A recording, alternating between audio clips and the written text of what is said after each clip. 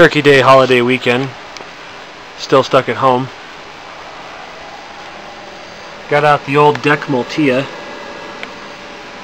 Figured I'd check it out, see what's going on with it, try and load an operating system on it. We have our Panasonic 4X pocket-sized CD player. It's actually a external SCSI CD-ROM that also plays audio discs. I think I mentioned this in a previous video. Anyways, we'll go ahead and boot from it. Boot DKA 200.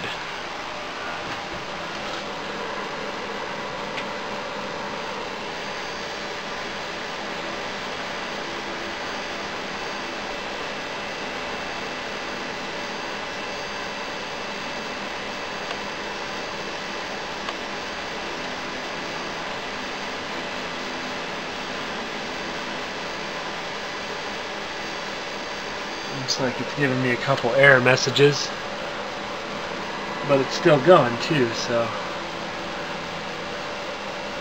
we'll see how this goes. So I had a bunch of issues getting NetBSD loaded on this. It was all because of CD-ROM drive issues. It just wouldn't read the disk, and I had burned it at 4x, so I knew that that wasn't an issue.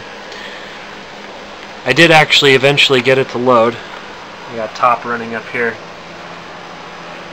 And, well, a couple of different tricks you can do.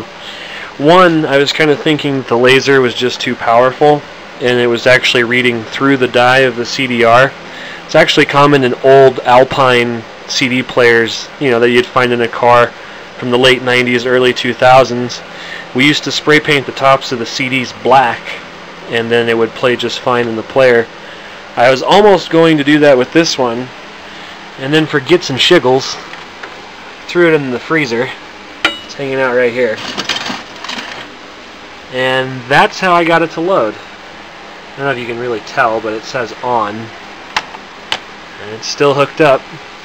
And it's not like it got terribly hot or anything like that. It would just work fine for a while, and then quit working. So I figured I could try the CD thing, maybe the laser warmed up and then it was too bright.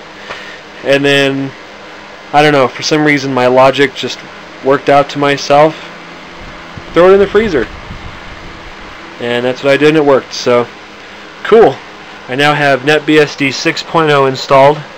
It was quite an interesting feat squeezing it onto a 520 meg hard disk. But I did, and not only did I accomplish it,